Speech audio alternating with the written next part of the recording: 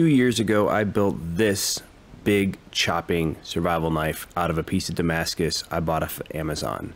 And while I love it and it fits my hand perfectly, it is a bit cumbersome for the average person to use. As you can see, it's got a full width and full length tang with 4 Mosaic pins and 2 hollow pins in case I want to lash this to a stick or something like that.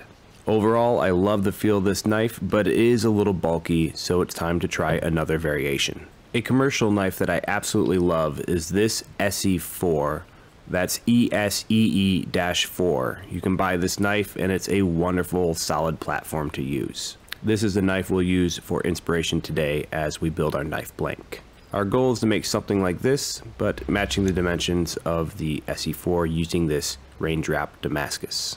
Since I live in a rural town in Germany and I don't want to disturb my neighbors, I don't have a power hammer and can't make this myself, so I'm still buying these billets off of Amazon. This knife will also be using Mosaic brass pins, and you can order long rods of these and cut them to shape in your own shop. These are 8mm pins, and I believe I used 9 or 10mm on my previous build, which is why they're a hair larger.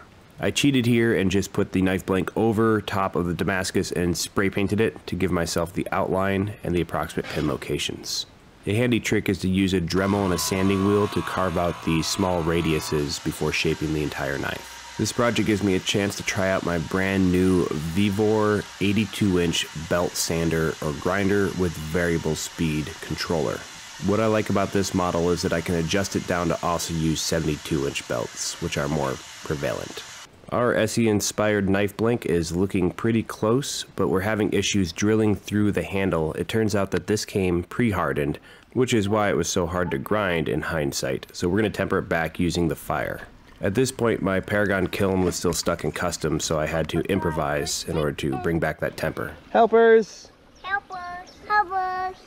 As you can see, the triplets were pretty excited about the entire process. Once the fire burned down a little bit, we're able to do hot dogs and marshmallows on the coals. Now that we've ruined the hardness of the blade, we can go ahead and drill through it, and we had no problem using the same drill bit, same cutting oil. It was clearly a tempering issue that I had. A quick test shows us that the pin fits nicely, very tight in the hole with almost no wiggle room, which is exactly what I want. So we cut the pin down to 3 pieces, which is just enough to finish this knife and have 0 excess. The handle pieces I'm putting on here are called scales. So for the scales, I'm going to be using this piece of oak firewood, which is strange. Most people use much nicer material, but this is kiln dried and it has a moisture content of below 10%, which means it's going to have minimal shrinkage once I glue it onto the knife. I'm also not a big fan of running to the store every time I need something. This was available to me and it turned out to be a pretty nice piece of local oak. So I'll always have a little bit of Germany with me, even when I move back to the States. I apologize for the change in backgrounds here. You'll see a couple of different work surfaces being used because this video is spread out over the course of several days. While I was waiting for the kiln to come in, I worked on a few other backgrounds. Now the trick with drilling your handle scales is to have the handle scales slightly larger than the blank, so you sand it back to the metal. And each time you drill a hole, throw the pin in immediately so you don't lose that location. If you do this for all 3 pins, you'll have it line up absolutely perfectly. Then you can drill through to the other side and have both sides match up. If you're building your knife and you get to this point and your handle looks like garbage, that's totally normal. This is rough cut wood, larger than it should be, and it takes significant sanding to get it down to something that looks actually presentable. I've already taken a couple passes at the belt sander with this so that it doesn't look as messy, but we still need to trim it down quite a bit to get it down to that handle size. I will not be beveling the spine of this blade because I like to have a little bit more strength in the tip, even at the expense of being a little heavier. 30 minutes on the grinder later, I have the blade belly and bevel set, which of course takes off the Damascus appearance. Even though this is still Damascus steel, the acid etch is no longer showing the differences between the 15N20 and the 1095 steel that this is made of. The way modern pattern Damascus or pattern welded steel works is that you're exposing the layers between the 2 pieces of metal using a little bit of ferric chloric acid. The 15N20 steel resists the etch while the 1095 gets eaten away a little bit, showing you the pattern that already exists but is not visible to the naked eye. When you put these side by side, you can see that I made a thicker handle on the Damascus knife. I think that the SE4 knife handle is just a little bit too thin. Finally, my 24-inch Paragon kiln has arrived, and we heated this up to 1500 degrees Fahrenheit, let it soak for an hour before quenching it in some oil. It's important to keep the knife moving at this point so it doesn't create an air envelope around itself and protect itself from the cooling process that we want to take place. Of course, we used a kiln again to temper it back, but since it doesn't get red hot during the tempering process, it wasn't as fun to watch. I'm not using argon in my kiln, so I do develop a little bit of oxidation through this process, which means that I have forged scale that needs to be sanded off prior to the etch. I find that screwing the knife directly to a 2x4 allows you to screw the 2x4 down to your work surface and have a beautiful platform from which to sand from. You may also notice that I finished my filming backdrop. After making 100 videos, I finally have something that looks professional and advertises the channel in case someone steals my content. The trick with hand sanding is to work your way up to 800 grit, all in one direction with a piece of wood backing the sandpaper so that all your scratch marks go in the same direction and are parallel with each other. Wipe the blade down with acetone to get off any oils. Oils will resist the acid and you'll have fingerprints all over the blade if you don't do this step. And then we drop it into the 40% ferric chloric acid. We let it sit for about 45 minutes to an hour. Make sure you use Windex or ammonia to neutralize that acid when you pull it out. I did that over in the sink and not on my beautiful, nice, brand new backdrop.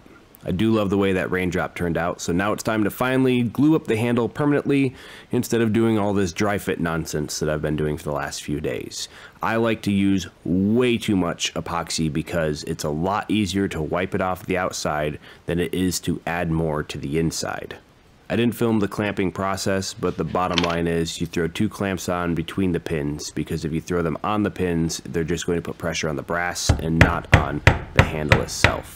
I recently learned that if you clamp too hard with thousands of pounds of pressure, you can actually squeeze out the glue completely and you get less of a bonding surface. So we want to clamp with medium to hard, but not too hard pressure. I wish I could be more specific, but I don't know the numbers. I use the Dremel again to clean up those inside radiuses just because it fits it so nicely after forming them, and then I'm going to tape the blade up to protect it while I hand sand the handle. I typically use gaffers or painter's tape for the blade, but I didn't find any in my garage, and once again used what I had, which was Gorilla Tape. I was afraid this would lead some sort of residue I'd have to work off of the blade, but it came off fairly nicely. I didn't find any glue left over. It's probably because I only had it on there for an hour or two while I worked the handle. I like doing this to protect that Damascus etch because you can sand it off again and you'd have to re-etch again. With the handle completed and the blade nearly completed, I do one final comparison, and while I didn't perfectly match the SE4, I'm pretty happy with my result. Since my bevel was already set during the construction process, I only need to sharpen the very edge of this with my whetstone. To sharpen means to remove material, and to hone means to line up that bevel perfectly using something like a steel or a leather strop.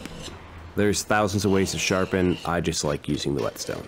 I always test the knife on the material it's meant to cut. So here you see me cutting into some nice pine, taking off big pieces, and also working on some feather stick techniques to make sure it cuts the material I'm intending it to cut. I do end up getting carried away here though because it cuts so beautifully and I'm having a lot of fun. In the end, I'm extremely happy with the way this came together. The blade handle is almost flawless. There's no gap between the scales and the actual tang. I was able to get a fairly high polish on that oak even though it was just firewood. And while some of the pins had some defects in them from the beginning, they still look really nice all put together. I really like the way that the grays came out in that handle to tie the color scheme in with the blade, with a nice deep etch on that raindrop Damascus and a beautiful edge profile throughout. If you've made it this far, consider hitting that subscribe button before moving on.